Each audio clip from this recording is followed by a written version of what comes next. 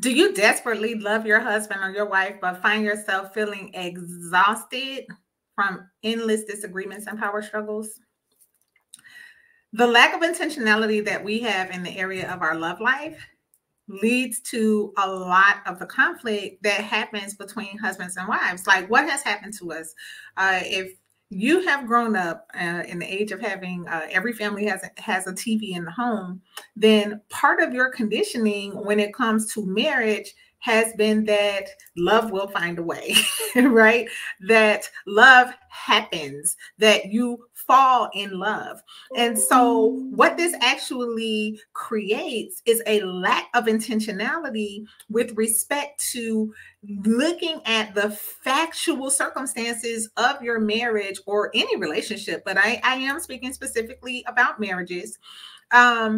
It leads to a lack of intentionality in the area of examining the circumstances so that you can what? You can make decisions or choices that will enhance or create the environment for love.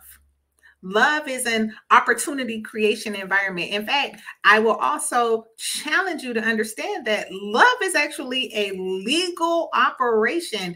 And I will go in depth in that in a whole nother series of conversations.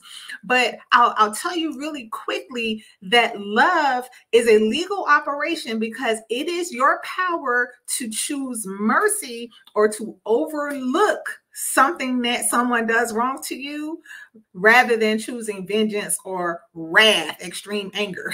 So, love is a judicial act, it is a legal act, but I'm not going to dive into that right now. I want to really help you understand what a relationship contract is. A contract is an agreement. There is something that two or more people agreed to do. That's the most simple definition of a contract.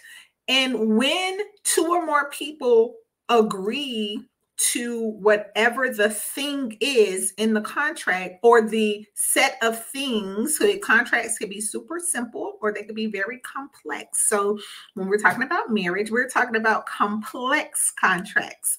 But these things that you agree to now have the legal operation of law in your relationship.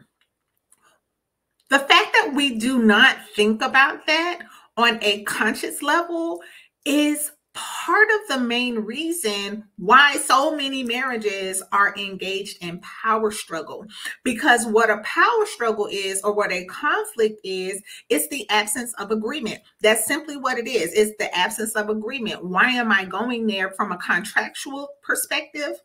Because if you understand that your relationship or the way that you are interacting with others, specifically here, your husband or your wife, the environment or the atmosphere of this relationship is governed by what we already agreed to. And therefore, the things that you do not agree to will interrupt the harmony of your relationship because you need to deal with the issue. Now, what do most people do? If you're anything like me, then you're probably a runner. You'd rather avoid a conversation than engage. Maybe because your husband or your wife has a fighting style that's off-putting, that makes you uncomfortable, that makes you feel disrespected. And for that reason, a lot of people avoid the negotiation table, the renegotiation table, which is how you love again. You renegotiate the terms, you find agreement, you use this conflict as an opportunity to get on the same page, because when you are on the same page with your sweetheart, that's where heaven is on earth. Like, that is what the wedding day is about. That is why we have pictures of it, so that we don't forget. In this moment, there was an exchange of promises. This is contract law, y'all. Exchange of promises. And now the vows of this marriage ceremony are the law that operates in our marriage. Marriage is the journey then of continuing to develop, amend, refine, or renegotiate the specific terms of your marriage that appear as you are journeying through life together. Because the person who you married 20 years ago is not the same person who you're married to today. And when that happens, a lot of people lose heart, or they just give up on hope, or they don't see themselves as the person who wanted to be with their husband or their wife. And a lot of times, by simply just coming back to the table and having a conversation about renegotiating the deal, right? Our vows and the things that we agree we're going to be together. I'm yours, you're mine. Better or worse, whether you're sick, whether you're healthy. And that is the framework for the marriage agreement. What we do, though, we expect for love to take over, or emotions to take over, and that emotions are somehow going to settle everything.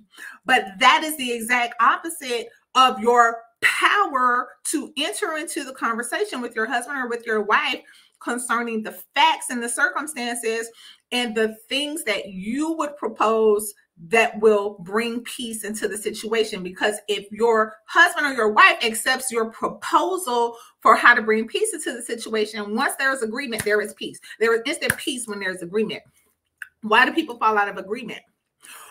One really, really big issue that I have observed over my years as a family law attorney for nearly 14 years now, a really, really big one is when people get married and they become the person that they think their husband or their wife wants them to be.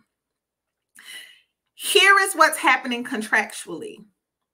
You are agreeing to another person to be someone that you are not, which means that you disagree with your true self.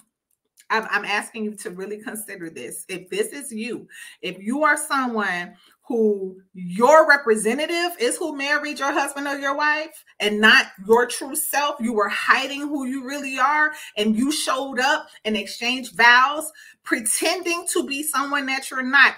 I really, really need you to hear what I am saying right now, because I have seen too many families terminate as a direct result of this dynamic. And I'm going to share with you what the principle, the law is, which is creating this problem. You are so afraid of being by yourself, of not having the object of your affection, that you lie to yourself in order to be what you think someone else wants.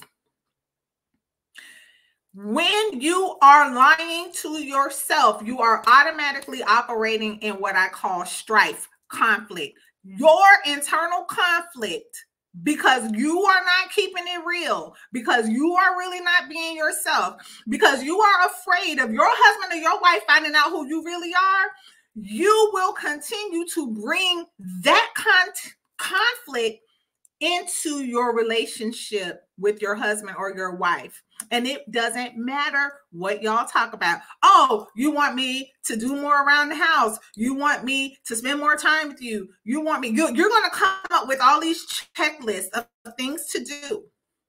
And then you're going to attempt to check off every box and perform so that you can show up and make someone else happy. Or this other person comes back and shows up and checks off boxes to make you happy. And you will not have peace. And the reason why you don't have peace is because somebody's lying. You can't somebody and show up for anybody else when you are lying to yourself. I have hotline blings during my live, y'all, and I apologize. Something else is ringing and I need to turn it off. I can't find it, so I'm gonna just keep it moving. So you cannot have peace with another. This is a law. This is a law. This is a law. I need you to hear me sharing contract law with you right now concerning your relationship with others. You cannot have peace with another person when you are in conflict with yourself. And you cannot be at peace with yourself until you tell yourself the truth. If you are lying to yourself because of your fear of being alone, because you want this person more than anything else in the world, even to the point where you're willing to lie to yourself, you will be in conflict and your relationship will be in turmoil. This is an underlying it's an inconsistency in the actual contract that you made with your husband or wife. You actually have an opposing contract running as an app in the background that is creating the conflict to your vows, because you first need to keep the truth to yourself before you can be honest with your husband or your wife. This is how you get to a place where you love again. You will love again in your marriage when you take the time to love you. And to put it in a way that my life coach puts it, and she knows how much I love her. She's been married and walking in marriage for nearly 40 years. When you learn how to love you, as she says, horns, warts, thorns, and all, then you can authentically show up at the negotiation table with your husband or your wife and enter into harmony where you're loving each other. But if you are expecting your husband or wife to love you and you don't love yourself enough to tell you the truth, you will perpetually have conflict in your relationship. Your husband or your wife will not be able to bring peace into your relationship, and you will not feel fulfillment, joy, or contentment in your marriage. You will always sense that something is missing because you are lying and you're not keeping it real.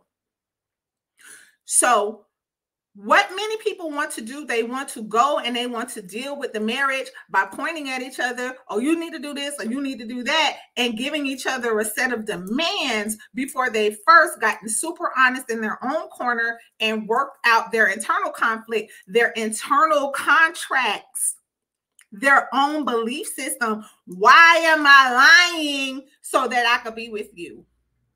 Why am I not being my true self so that you can be happy? That's the first question to ask when understanding, how do I love again? You have a contract problem.